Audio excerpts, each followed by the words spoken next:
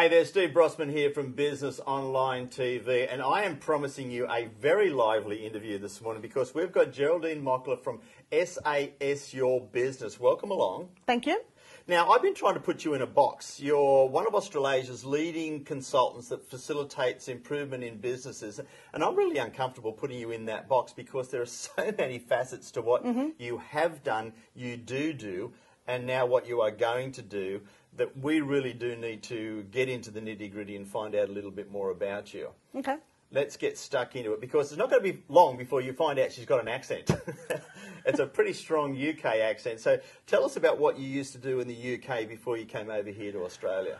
Well, a few years ago, I was working for McDonald's. That was my first real job in life, and did a lot of work in taking the Golden Arches and anglicising it. And I suppose one of the key things that involved was some of the management programs that were in place were very Americanised. So it was about taking those programs and making them into how we could be successful in the UK.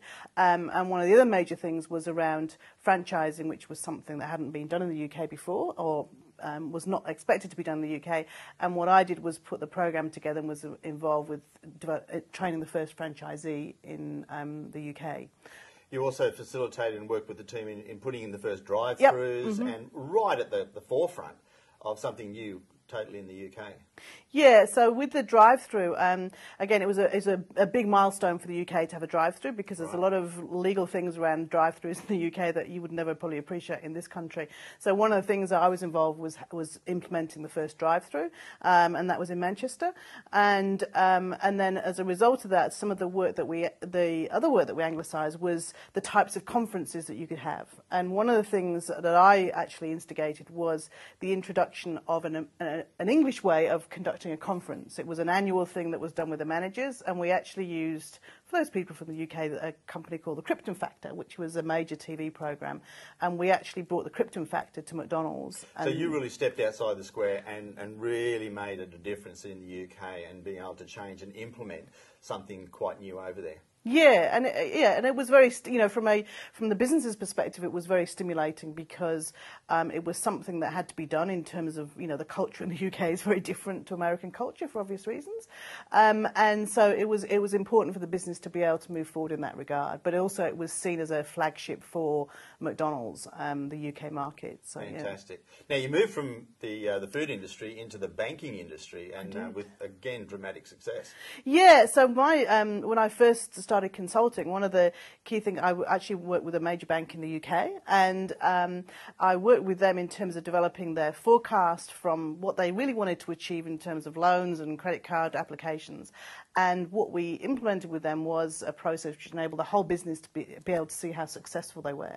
And as a result of that, they achieved the success they'd never achieved before in terms of their forecast and the actual results. So yeah. Fantastic. Now, 22 years ago, you came over to Australia for a very short trip, but I hear upon landing you got a rude awakening to our culture.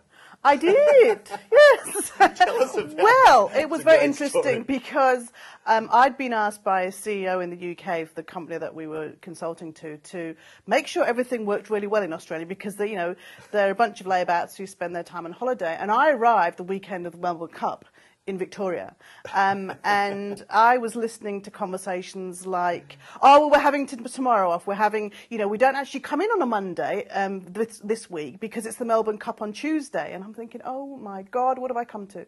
And so I quickly learnt about the culture of Australia, and particularly how Melbourne Cup stops a nation. It does stop the nation. It stops the nation. So that's always my little segue into learning about Australian culture. Now, you didn't leave. No. And we didn't kick you out. No. But you've been working with some sensational and some big companies over here, and again with some great results. Can you tell us just a few of those? Yeah, so over here I've worked, in many different industries, from mining, where I've worked with BHP and Rio fairly recently. I've also been involved with the banking industry quite heavily. I did a lot of work for BT Financial Group, particularly around when they were having to reduce some of their costs in the sort of the late 90s, and I've also done work with manufacturing environments and also quite a lot of work with utilities and telecom. So I've done a lot of work with Transpower over in New Zealand. So my stretch has gone over the Tasman. They don't like my accent over there, actually. So quite a long reach of businesses and different kind of industries. Yeah. So one of your fortes, from what I've been hearing, is you actually go into different organisations and find, I guess you could call them hidden profits and different ways that they could do things, systemise and really turn the company around to increase their profits and a lot of savings as well. Yep.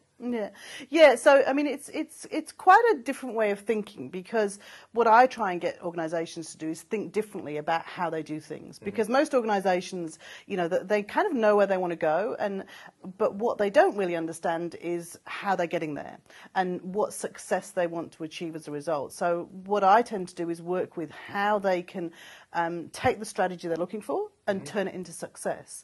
And often that's something that a lot of organisations find difficult to do. That turning of how you take strategy into the business. So I guess that fits in with your SAS, because you're working with the strategy that they want and you're working towards the success, but it's the action in the middle that you can come in and help them with. Yes, absolutely. And that's the key thing, is that what I find with businesses is that they often see the success that they're looking for, or they've got numbers that tell them how well they're doing, but do they really know what's actually happening in the organisation? So, SAS, which is Strategy, Action, Success, is about getting to grips with what actually happens within the organisation, both in terms of how people behave with each other, and also the processes that are used, and also how the organisation is actually set up for that success. Excellent. Now, typically, what size businesses do you work with now? Look, I'm still happy to work with the big organisations, as we've mentioned, but typically maybe 200-300 people, where